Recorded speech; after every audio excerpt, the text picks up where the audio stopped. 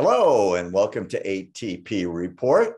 I'm Barry Nussbaum. We have a very special guest today, but before we do, I want to remind all of you in ATP land, if you haven't done so already, please take out your cell phone right now. Do me a favor, open up a blank text message, and in the address place, put the number 88202, and in the message box down below, just type the simple word truth, T-R-U-T-H, push send. You'll be automatically connected with our text message alert system. It'll sign you up to get all of our content, including today's fantastic guest, absolutely for free, right in the palm of your hand.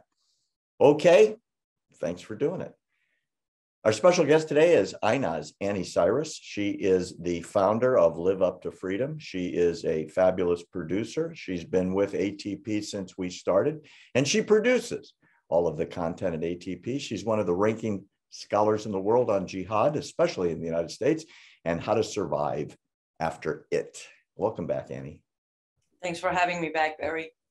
Let's talk about America, my country and yours, where everybody in this country knows Kyle Rittenhouse was tried and acquitted, found not guilty of a number of charges stemming from a shooting where three guys in Wisconsin during a riot tried to kill him. In defending himself, Kyle shot three of them. Two died, one lived. And as was said in testimony at the trial, the guy who lived testified truthfully under oath that he had pulled a gun and was advancing on Kyle and intended to kill him. So the jury agreed that this 17-year-old, which is his age at the time, acted in self-defense and saved his own life. However, the electronics chain Best Buy and the world's largest producer of jeans, Levi Strauss, are now faced with a customer boycott after their employees were counseled over the Kyle Rittenhouse not guilty verdict. In other words, the company sent out memos telling their employees that racial trauma specialists were available to encourage them to heal, because apparently this guy is, well, a white supremacist and a racist, and he should not have, in all of his whiteness, shot three other white guys. What do you make out of all of this? Well, I'm going to start by saying I do want to take a moment to thank the jury who did not let the cancel culture and pressure and tactic of fear get to them. And they stood by our Constitution, because this wasn't a trial about Kyle. Our Second Amendment was on trial that day, and I'm very proud of my fellow Americans on that jury. So that being said, Barry, we both know, and hopefully most of our audience by now know, the narrative of racism, sexism, anything-ism in America created by the left has nothing to do with facts. It doesn't. It's a completely made-up delusion. There's this little bubble they have created. Whenever it doesn't fit the narrative, they will push the person into that bubble, which is racism and white supremacy. For a good chunk of time when this happened, me, myself, Barry, I thought the victims were Black. Until I did my study, I'm like, oh, wait a minute. They aren't Black. I guess the victims were given honorary Black cards. I guess they gave, for example, you know how Will Johnson is not a Black guy anymore? I guess they gave his Black card to one of the white guys who were killed. This whole thing, first of all, there shouldn't even been a trial. It was fairly clear it was self-defense. But because left likes to attack us conservatives, they like to attack our Constitution, and they like to attack those who practice their God-given right. There was a long trial, a lot of taxpayers' money wasted, and now a lot of woke companies have an excuse to get behind the narrative of white supremacy is the biggest threat we face in America. To be honest, that's all there is to it. Well, you know what's really curious? You make a very good point. And I fell for the same thing you did. I thought the guys that were trying to kill Kyle were Black, because the first comments coming out of everyone, including Joe Biden, when he was still a candidate, was a white supremacist shot three guys in Wisconsin during a Black Lives Matter protest march. So I didn't know any better, just like you didn't. The narrative, unfortunately, was completely invented. And Annie, people are really fighting back. Mass numbers of Best Buy customers and Levi Strauss consumers are saying enough's enough. This was a case of self-defense. the guy would have been killed if he didn't use his rifle to defend himself. He's not a racist. He's a white guy that killed white guys. And I should add one more thing. All three of the people shot, 2 killed, 1 wounded, were multiple convicted felons with a horrible history of violent crime. These guys weren't librarians. These were convicted, adult, repeat, felonious offenders trying to kill Kyle Rittenhouse. So now there's this boycott movement where people are saying, hey, you know what? I'm not a racist because I go to Best Buy, and I don't want to be called a racist. I want to go somewhere where my skin color doesn't matter. It's like we've gone back in time. Is this kind of thing going to hurt either of these companies, do you think? Well, honestly, I'm proud to say I'm actually part of that boycott, because when I was buying my brand new broadcasting laptop, I went directly to the company, and I normally would go to Best Buy, but I didn't. And I agree with everyone who's involved with the boycott, because we cannot keep enabling the woke culture. When we do purchase products from woke companies, we are enabling them. And I do strongly believe that if people stick to it, and if this boycott movement, not just these 2 companies, any other company, if we continue, there will be enough financial damage, because remember, this is all about money. They are getting paid to be part of woke culture. If we do continue boycotting them, I really think that financial damage will get them to go back to just being a provider of product. Because I don't even know why Best Buy, okay, let me ask you this, Barry. Since when Best Buy is part of politics? When did they start? Did we elect them? Because I don't vote for Best Buy. It's amazing. And it's not just Best Buy and Levi's. I mean, it's American Airlines, it's Coca-Cola. We've talked about this in the past. These diversity officers that they hire are frequently left-wing progressive radicals, if not outright socialist communists, and they have an agenda. And it, like you said, it doesn't matter if the perpetrator's white and the people getting shot are white. It's all about white supremacy, and it makes no sense. I've got another story to ask you about.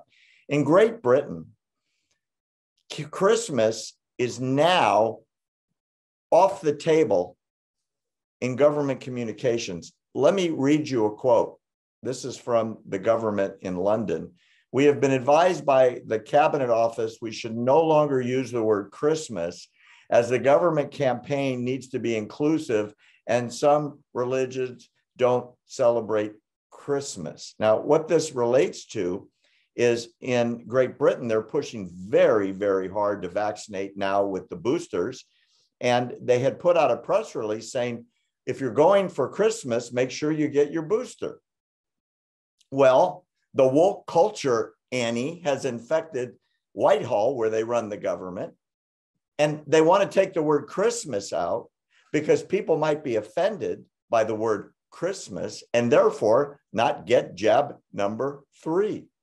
And Boris Johnson, the prime minister, is supporting it. Let's not use that word. Has the UK gone too far? Technically not far enough yet, not for the end game, but for me and you, yes. And this is where I'm going to say, you know how the white supremacy agenda or narrative is being pushed out? I want everybody, either if you're in UK or not, listen, what Barry just explained is what we refer to as Islamic supremacy. For one so-called religion, everybody else need to be pretty much oppressed, because this is oppression. To me, this is oppression. When there's not only a thought police, but there's out there telling you what are the phrases you're allowed to use. That is tyranny. So everybody needs to be oppressed so Islam and Muslims can feel good about what's coming. As far as I'm concerned, everybody in UK, Merry Christmas. Enjoy your Christmas. But yes, this is ridiculous. I really hope people in UK start putting banners in front of their houses and apartments with Merry Christmas. Well, the dumb news doesn't stop there. Let's go to the campus of Arizona State University. The Students for Justice in Palestine. This is so weird. Just hear me out. I'm not making it up. Students for Justice in Palestine, a socialist communist revolutionary organization, which you and I know a lot about, have called on the university's administrators to expel Kyle Rittenhouse, who is now attending there, I think, remotely, because he is a, quote, violent, bloodthirsty murderer. This is after he was found not guilty. And they have written to the administrators saying the only way to make the campus safe is to expel him. And they describe their club as, quote, socialist, revolutionary, Marxist, whose mission it is to end capitalism and fight for socialism. So the socialists have merged with the Palestinian jihadis to expel the racist murderer who was found by a jury to be not guilty and to have acted in self-defense. What do you think Arizona State is going to do with these radicals? I'm sorry, can you give me the name of the group one more time? Students for Justice in Palestine is one of them. And the other one is the... Oh, no, that was the one I was looking for, Students for Justice for Palestine. Right. The fact that in America, any university would have a group that is based on what doesn't exist, because we both know Palestine doesn't exist. That should tell you everything you need to know. But it's interesting that they are calling Kyle a murderer, bloodthirsty murderer, when they are fighting for the people who wrap a suicide vest around the 7-year-old boy and send them in to kill Jews, right? I mean, how far can a hypocrisy go before we all stand and say, wait a minute, you're okay for the self-defense, right? Their narrative is Palestinians are, doing this in self-defense, supposedly. So it's okay for a 7-year-old to blow himself up and kill Jews in self-defense, but Kyle is a bloodthirsty murderer. Fine. The hypocrisy is just unbearable. I don't know if I should cry or laugh. As far as the university, I hate to say this, but my money's on they will kick Kyle out. They will. Because as I said, if they have such a group that is openly active and even has the right to make requests like that, they are going with the narrative. They will, and again, I hope everybody stands behind Kyle because he has done nothing wrong. But my guess is they will move forward and basically kick him out. And if they do, it's a tragedy. It truly is. If they Annie, where can people find out about the work you do and follow what you're publishing? Let me add 2 things before I say that, if you don't mind, if you have time. One, if they do, not only it's tragic, but right now I will say on behalf of myself as an American citizen and ATP who's fighting for liberty and freedom in America, every American should stand behind Kyle. You should put up a petition. You should go after the university and make them reinstate Kyle's registration. We cannot be quiet anymore. That cannot happen. The second thing is, at the beginning, I did refer to those who were killed or injured by Kyle as victims. I want to quickly explain that. In my eyes, they are victims of the division created in this country by the Democrats. If they would have put an end to this joke of a BLM movement, those felons still wouldn't be on the streets freely trying to do what they tried. So in my eyes, everyone involved with this case were victims of socialists, Islamists, Democrats who hate America. On that note, you can find my work on liveuptofreedom.com, or just sign up to American Truth Project, because I am here every other week having a good chat with Barry Nussbaum. Well said. Thank you. And I advise all of our guests out there, please sign up if you haven't yet. We want you subscribed so you never miss an Anni Cyrus or Barry report. It's always on your cell phone and it's always free right in the palm of your hand. Thanks for coming on to join us today for ATP Report. I'm Barry Nussbaum.